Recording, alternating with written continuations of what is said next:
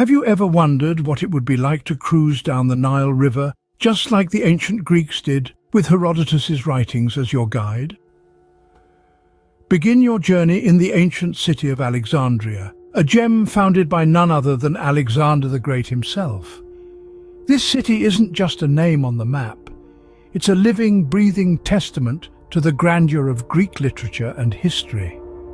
Herodotus, the father of history, painted vivid pictures of this city in his writings. Imagine walking through the grand halls of the Library of Alexandria, where the world's knowledge was once stored, or gazing upon the Pharaoh's lighthouse, one of the 7 wonders of the ancient world.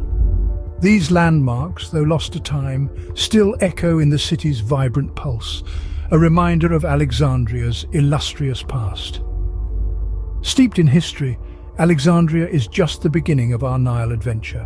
What if we could journey back in time to witness the construction of the Great Pyramids? Just imagine bustling activity as thousands of laborers move massive limestone blocks, the air filled with the hum of chatter and the clink of tools.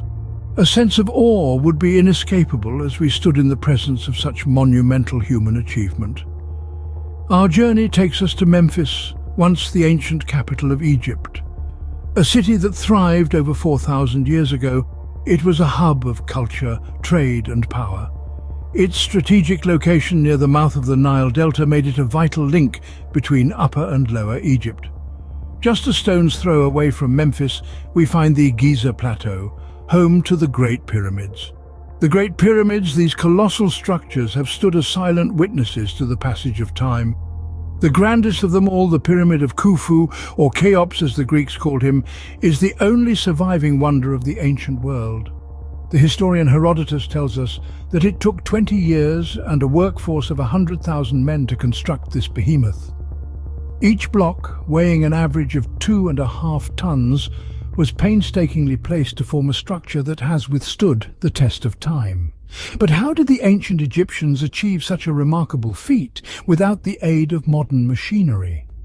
Theories abound, from elaborate systems of ramps and levers to the more fantastical claims involving alien assistance. What do you think? How were these masterpieces of ancient engineering constructed? The Great Pyramids, a testament to human ingenuity and the enduring legacy of a civilization that flourished on the banks of the Nile. Their grandeur, mystery and sheer scale continue to captivate us, drawing us into the enigmatic world of the pharaohs. As we leave the shadows of the pyramids behind, the Nile carries us deeper into the past. Can you imagine the awe the ancient Greeks felt when they first discovered the Valley of the Kings? The Valley of the Kings, resting in the heart of ancient Thebes, was the final resting place for Egypt's pharaohs and nobility. It's a site steeped in grandeur and mystery, where the stories of ancient Egypt are etched into the walls of every tomb.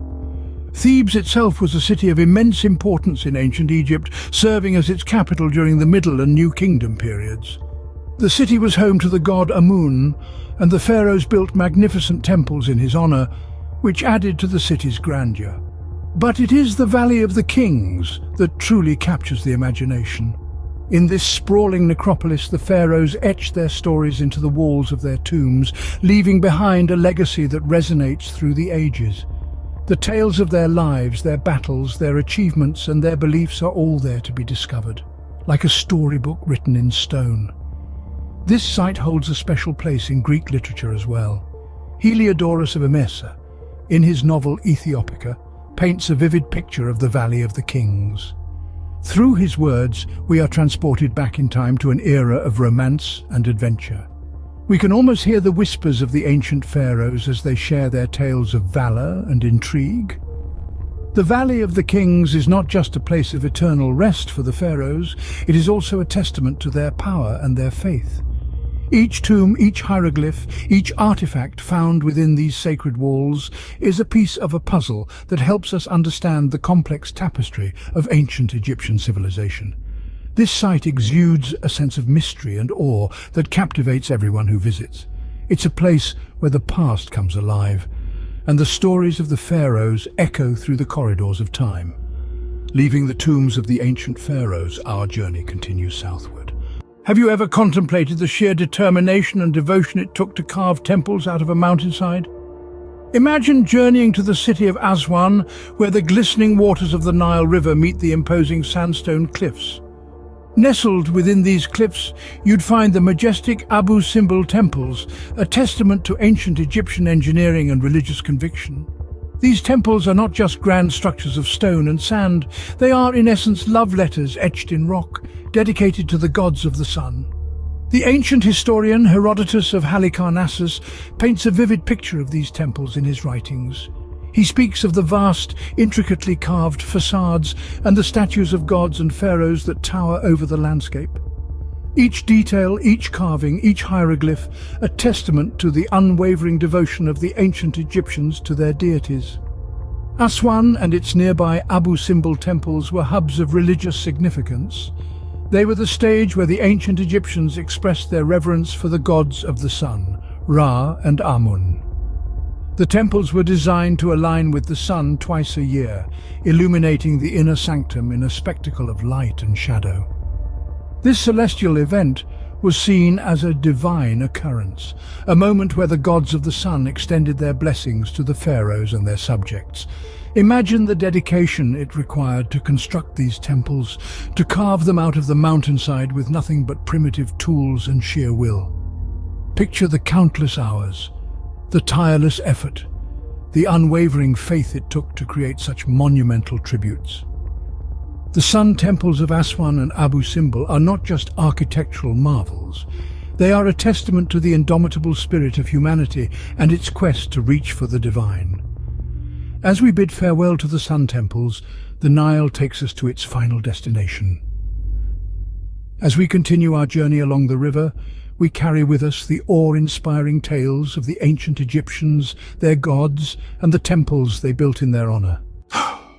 Did you know that the ancient Greeks were fascinated by the distant kingdom of Kush and its mysterious pyramids? Let's cast our imaginations to Meroe, the capital of this ancient kingdom. Meroe was a hub of culture and power, its skyline pierced by the distinctive silhouettes of dozens of pyramids. Unlike their Egyptian counterparts, Kushite pyramids are smaller, with steep slopes, each one a testament to a departed noble or king. These structures, though less known, are no less impressive or significant. The Greeks' admiration for the kingdom of Kush wasn't merely architectural. Ancient historians, like the well-travelled Herodotus, wrote of the Kushites with fascination. He spoke of their wealth, their military prowess, and their unique customs, painting a picture of a vibrant, powerful civilization. In the Greek novel Aethiopica, Heliodorus of Emesa takes his readers on a thrilling journey to this far-off land. His tale of an Ethiopian princess and her Greek lover weaves together romance, adventure, and cultural exchange. The novel is a testament to the influence of Kushite culture on Greek literature and perhaps a reflection of the Greeks' curiosity about the wider world. It's worth pondering how much these African cultures shaped the Greek worldview. The Greeks, known as the cradle of Western civilization, were not isolated. They were part of a vast network of cultures and ideas that stretched across continents and centuries. The kingdom of Kush was a key piece of that puzzle, contributing its own vibrant threads to the tapestry of human history. The Nile River, the lifeblood of these ancient civilizations, bore witness to these interactions. Its waters carried stories, goods and people from one kingdom to another, from one era to the next.